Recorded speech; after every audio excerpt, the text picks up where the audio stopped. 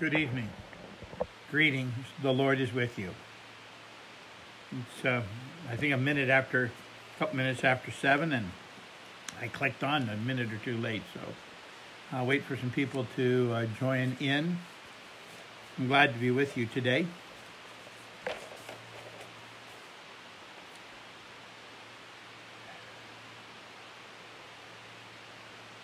Good evening, Priscilla and Shirley, and others who are watching. Hi, Jill.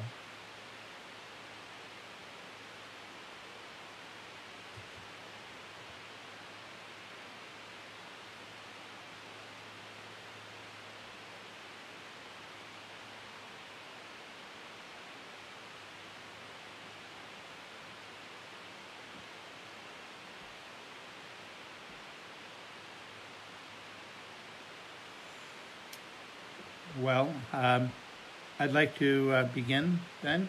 The people are coming on, and we'll begin as we always do, under the care of the Father, and of the Son, and of the Holy Spirit. Amen.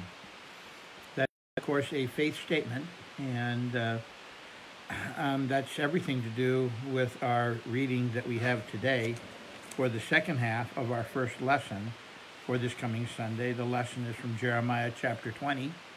Yesterday we had verses 7 through 10, and today we have 11 through 13. Let's begin with a word of prayer. Heavenly Father, thank you that we can join together, even across the miles this evening, and throughout the area. And Lord, in our journey of faith, we have some days that are difficult. And we try to go in the strength that we have, and we run dry. Thank you for the honest words of Jeremiah that we encountered yesterday, when he had run out of his resources. We also thank you for the word that we have today, that there is another word, of hope. Help us to see that and experience it in our lives, and to be able to share it with others. In Jesus' name we pray. Amen. Good evening, Karen, and everyone. So, oops, change the screen there. So, our scripture reading follows yesterday. And just to recap, the words that Jeremiah spoke yesterday are what we would in Scripture call a lament, a cry of pain to God. And the cry is real. Here's Jeremiah, the prophet of God, and no one has listened to his words. God has had him preaching since he was a teenager, and he has been warning the people to turn from their sins, and they refuse to. He has at times tried to withhold speaking God's word because nobody pays attention to him, and every time he speaks, people yell at him. And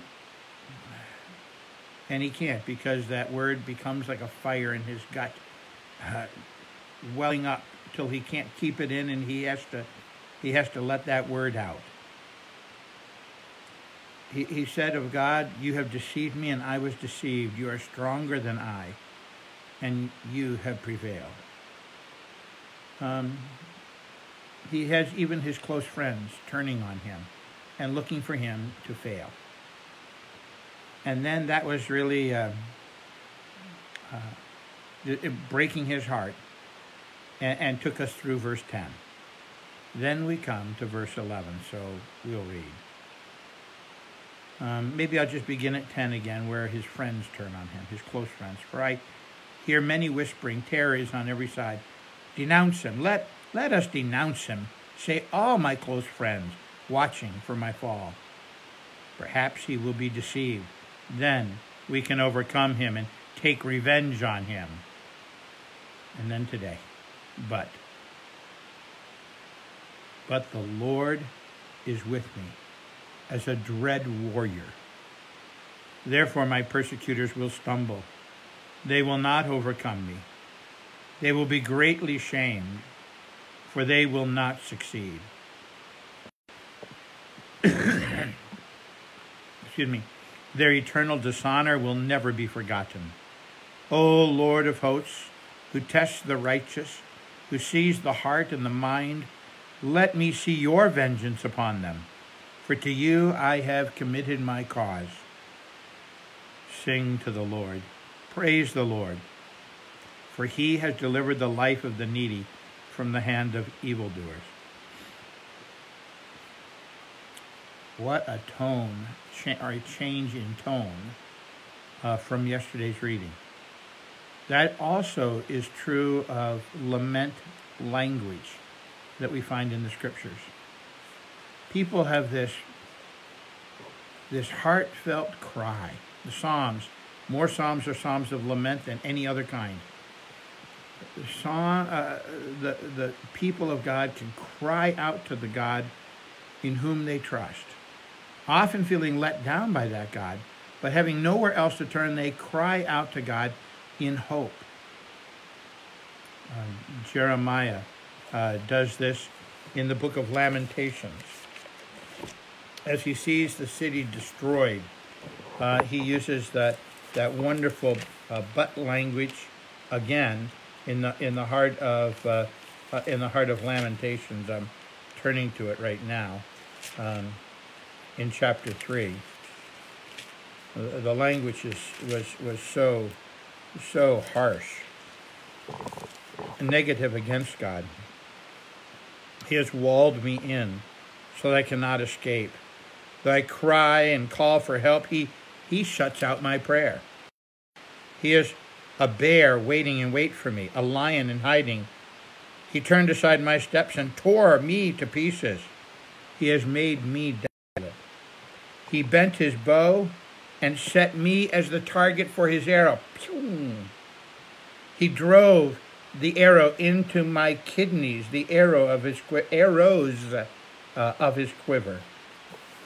He has made my teeth grind on gravel and made me cower in ashes. My soul is bereft of peace. I have forgotten what happiness is. Remember my affliction and my wanderings, the wormwood and the gall. My soul continually remembers it and is bowed down within me, but the whole book of Lamentations is like that, except in the very center, these words of hope. But this one thing I call to mind, and therefore I have hope. The steadfast love of the Lord never ceases. His mercies never come to an end. They are new every morning. Great is your faithfulness. The Lord is my portion, says my soul. Therefore I will hope in him. Amidst all the doom and the gloom, amidst all the accusation against God for causing pain and not responding to prayers, Jeremiah says, but this one thing I call to mind, and therefore I have hope. The steadfast love of the Lord never ceases. His mercies never come to an end. They are new every morning. Great is thy faithfulness. So here we have it today in our reading. This wonderful passage of hope. The psalmist is crying out in pain to God for the struggle that he's had. I was looking for my scripture page, and it's I have mixed it up with something here, but I do have a second one here, so let me just switch to that second scripture page. But the Lord is with me as a dread warrior. Therefore my persecutors will stumble. They will not overcome me. They will not succeed. Their eternal dishonor will never be forgotten. O Lord of hosts, who tests the righteous, who sees the heart and the mind, let me see your vengeance upon them. I will sing to the Lord, praise the Lord, for he has delivered the life of the needy from the hand of the evildoers. There is something that Jeremiah has remembered, just like he did in the book of Lamentations. This one thing I call to mind, and therefore I have hope. The steadfast love of the Lord never ceases. Jeremiah sounds like he's forgotten God. And he has momentarily in his pain. I think this is the constant story of Scripture. From the beginning to the end, that God is for us. And God loves us.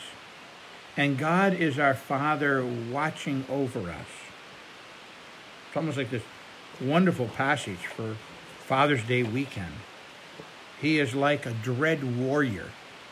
The most battle-hardened warrior that no one is going to want to fight.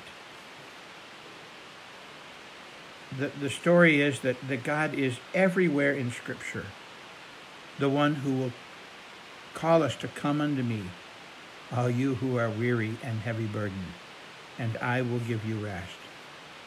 And our old sinful human nature, prevalent in every person, fights for our self-autonomy, and we don't want to come to him.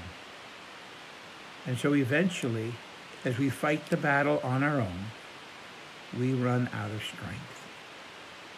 It's an old story, and it's in every human being, even in the great prophets like Jeremiah, even the great heroes of faith in the Old Testament. We run out of ourselves and out of our strength. We, if we're a dread warrior, are human, and we will fail, and we will fall. But there is a dread warrior who will never fail. And we can depend on our own efforts and run dry and run empty. But he invites us, when we've run out of ourselves, to turn to him. In fact, he invites us in Scripture to turn to him before we've run out of ourselves, to just admit that we are human, to admit that we fail, to admit, like Paul said in last week's second lesson, that we are weak, helpless, ungodly, sinners, and enemies. But those are exactly the kind of people that he saves. And we can have confidence as finally Jeremiah, after looking at himself and running out of any hope, he remembers the Lord. We don't have to wait till we're down in the absolute pit of despair to remember the Lord. But we can turn to him. And in that moment, excuse me, when we turn to him, we will have hope, and we will have strength, and we will see our situation. Excuse me tonight. I think the allergies are kicking in. Excuse me.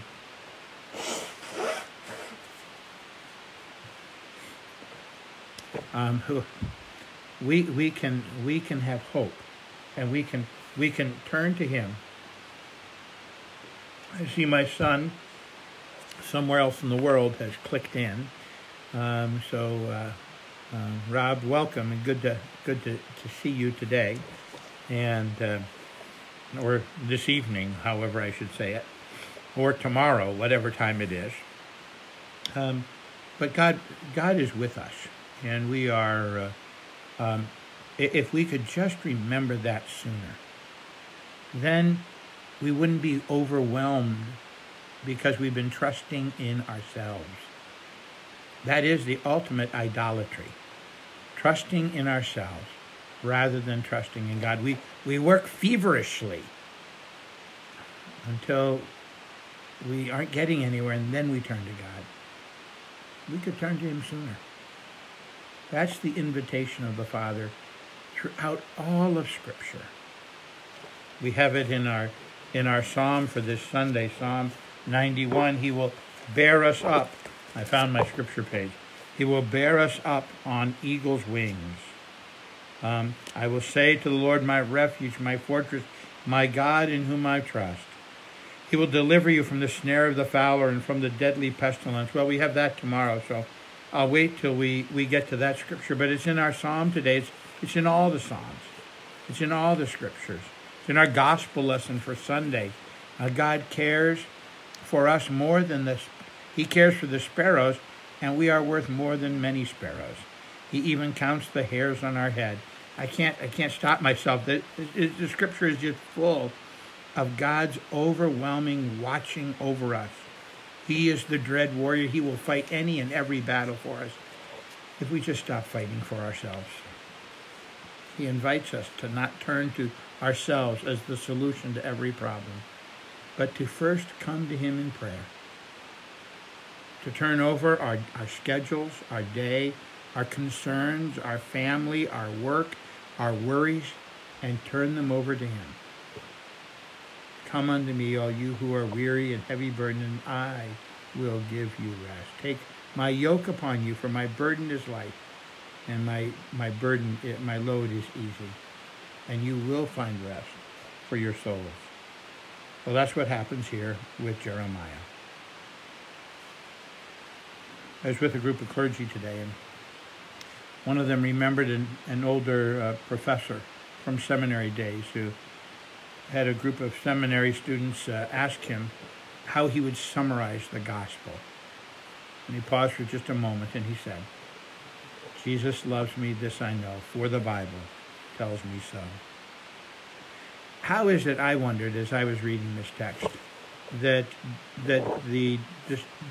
Jeremiah was able to, at the end of his rope, remember God and turn to that wonderful but statement, but the Lord is with me as a dread warrior. How did he do that? Well, two things.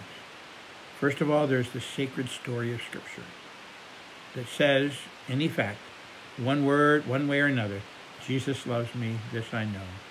For the Bible tells me so. There are all the stories of the Bible from the Old Testament through the book of Revelation that tells us Jesus loves us. God is for you. And then there's also, I believe, for Jeremiah, his own remembrance that God has seen him through many troubles before.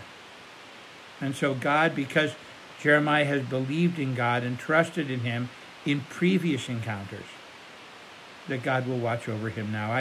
I recall a time where I was talking about hunting with some other clergy and how my children were with me and how one day we had stopped and we still had a license to fill in one area of South Dakota before we journeyed to opening day in another the next day, and I needed to get a deer that evening or we would have that tag unfilled. And at that time, our family lived off wild game. So it was a real boon to our family's livelihood to be able to get those deer and be able to harvest our own meat instead of going to the grocery store. And so we paused and prayed. And the kids prayed. And we asked God to give us a deer that night. And before sunset, we had a deer down and cut up, and we're off to the next hunting spot.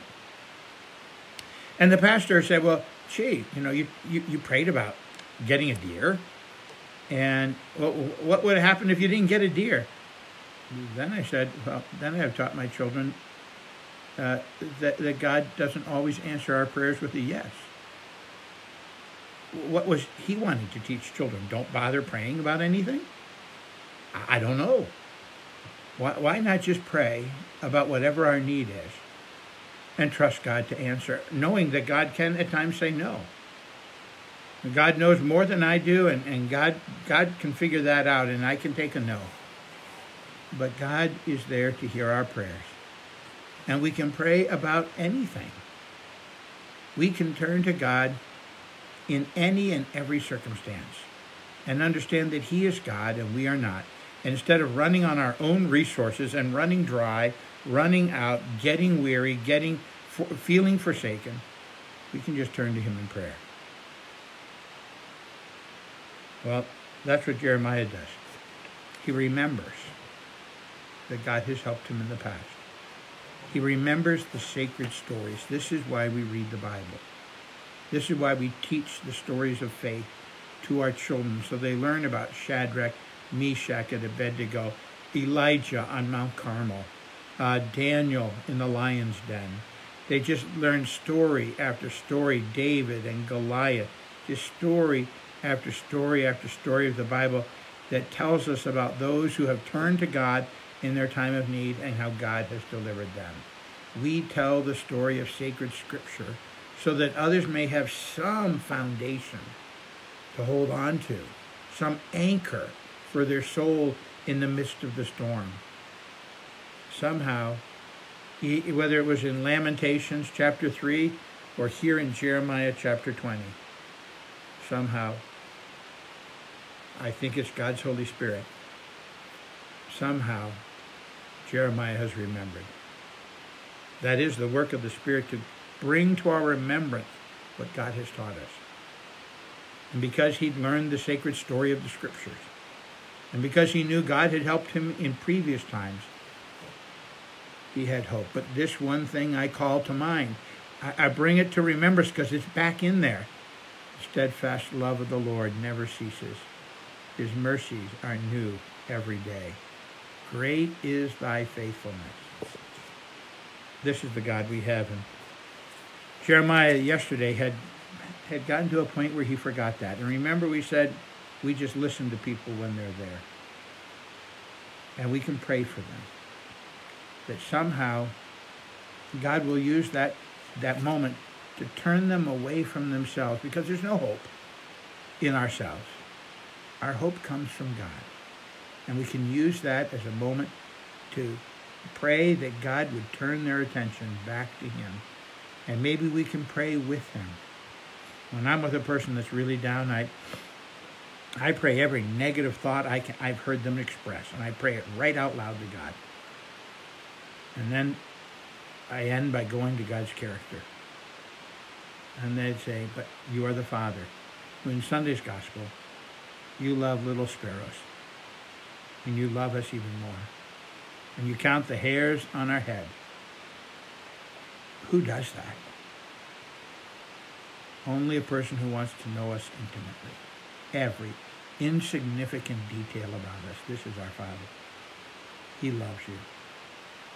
And in my prayer, after praying out every evil, negative thought I've heard, I just turn to that image of God as our Father and hope that might bring a remembrance to a person that God is for them. And God is that dread warrior. So they will not be overcome. And though the enemies will, and he will not be shamed, and God will deal with the enemies, Jeremiah says, because I have committed my cause to you. And he delivered the life of the needy. Perhaps you know someone today who is facing some struggle. Encourage them to give their trouble to the Lord. And he is their dread warrior who will rescue them. He has promised it. I believe it. Jesus told me this, I know, for the Bible tells me so. I believe it. I believe this is the message of Scripture. I believe it's God's message for you. And it's God's message for me to put my trust in him sooner than later. Let's end with a word of prayer. Father, thank you for everyone who's joined in tonight. And wherever we are, my son around the world somewhere, and others of us here in Ohio, or some listening further away, you are God. The story of faith, Lord, we give you thanks for the stories of Scripture that were taught to us. Thank you for the stories of Scripture that we encounter daily in our devotions. Thank you that we are reminded we are not alone, but that you are the dread warrior who stands by our side, the one no one wants to fight. Thank you, Lord, that you will deliver us. Thank you, Lord, for the reminder that we are not self-sufficient, but you are. And we can put our trust in you. And pray, Lord, that you would bless each who are suffering this day, all who are worried, that, Lord, you would come to them and give them hope. We ask these things in Jesus' name. Amen. Well, glad to spend a few minutes with you this evening. I just so enjoyed yesterday and today's Scripture together. And tomorrow we get into the wonderful Psalm 91. Have a good evening, and God bless you. Bye-bye.